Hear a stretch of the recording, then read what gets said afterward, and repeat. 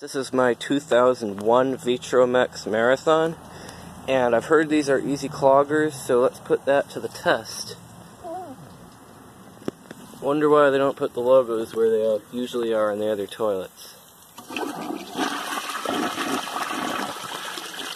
Well, I guess people were right. They do clog. Let's see how it does on a second flush.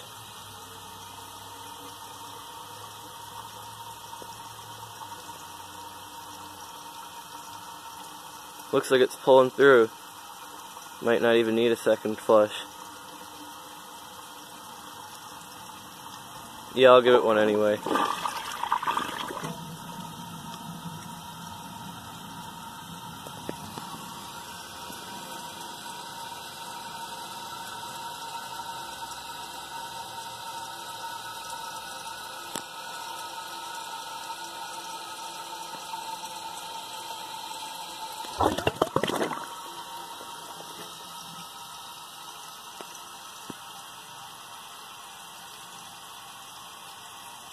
Anytime now.